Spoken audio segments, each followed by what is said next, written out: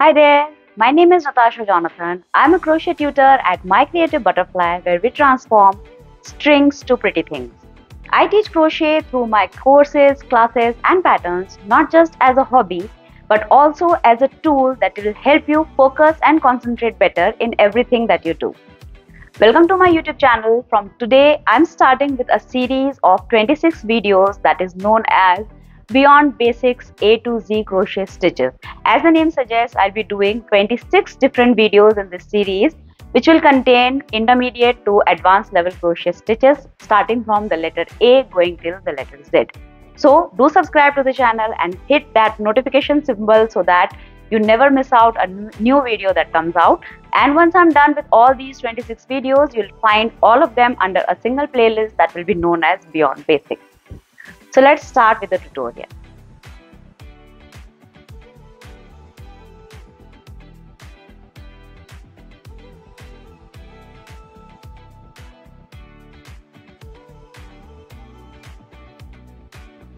So welcome to day 20 of Beyond Basics Crochet Stitches, A to Z Crochet Stitches, and today we are on the letter T and we are going to do the Trinity stitch. As you can see, it is a pretty guff pattern that is very suitable for making dishcloths or things that do not require much elasticity. You can use this pattern for many different projects as per your imagination.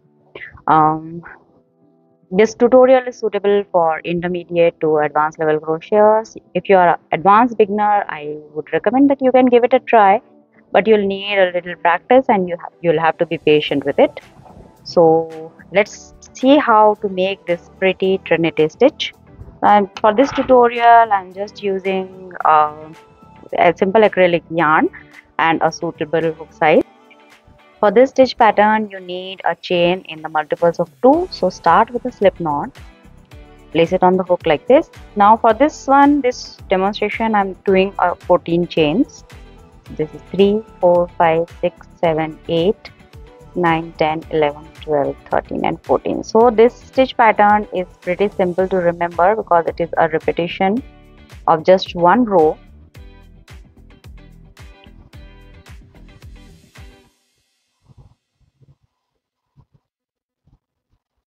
So to begin, just do a single crochet in the second chain from the hook like this. Now we'll start doing the Trinity stitch, that is, we'll start doing the little stars.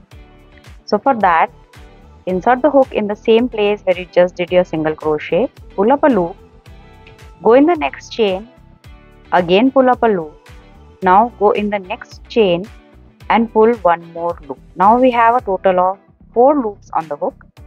Do a yarn over and pull through all 4 loops. Now we have to do a chain 1 to finish the row. Now do this chain little loosely because you are going to be working in this chain in the next round. So do it loose so that it is easier for you to insert the hook.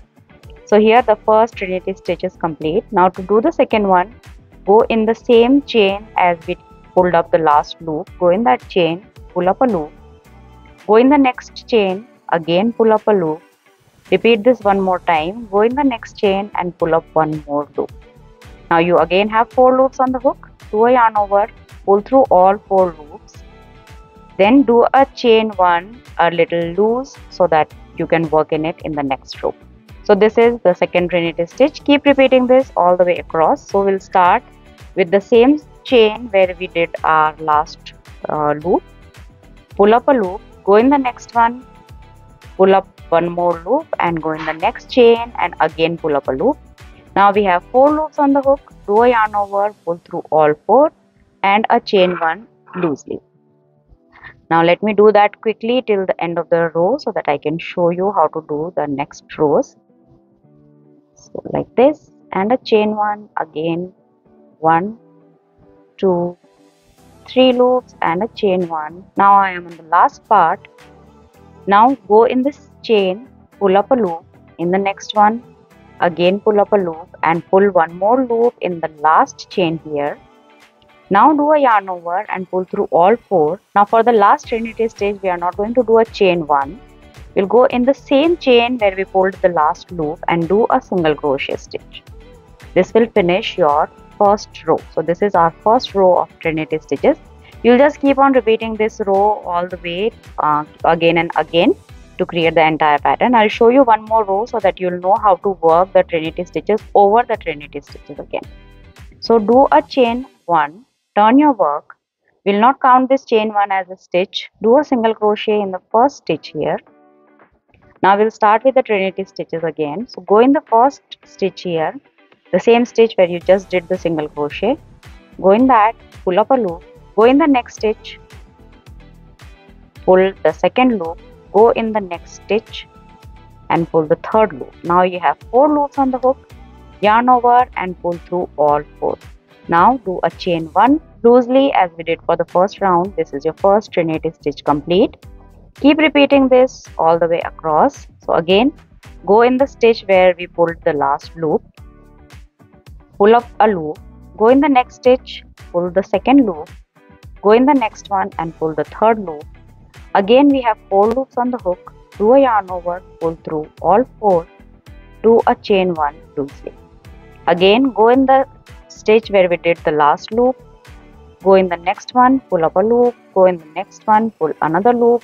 Again we have 4 loops on the hook, yarn over, pull through all 4 and do a chain 1 loosely. Repeat this till the end. 1, 2, 3, yarn over, pull through all, a chain 1. 1, 2, 3, pull through all and a chain 1. 1, 2 and the last one will be in this turning chain here. Remember to pick that one as well. So 4 loops on the hook, pull through all 4. Now we are not going to do a chain 1 as this is the last trinity stitch. So we are just going to do a single crochet in the same stitch here where we pulled the last loop. So this is how you will do the trinity stitch. Just keep repeating this row 2 over and over again till you reach the length that is required for the pattern that you are doing.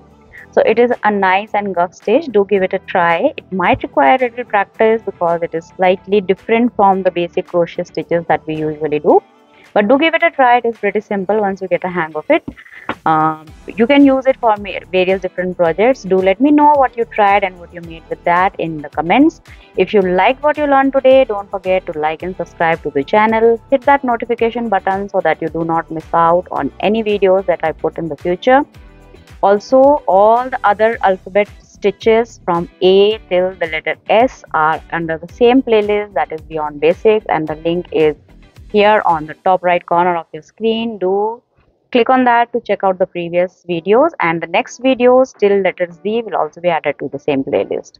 So I hope you enjoyed the tutorial. Thank you so much for watching. Happy crocheting. Bye bye.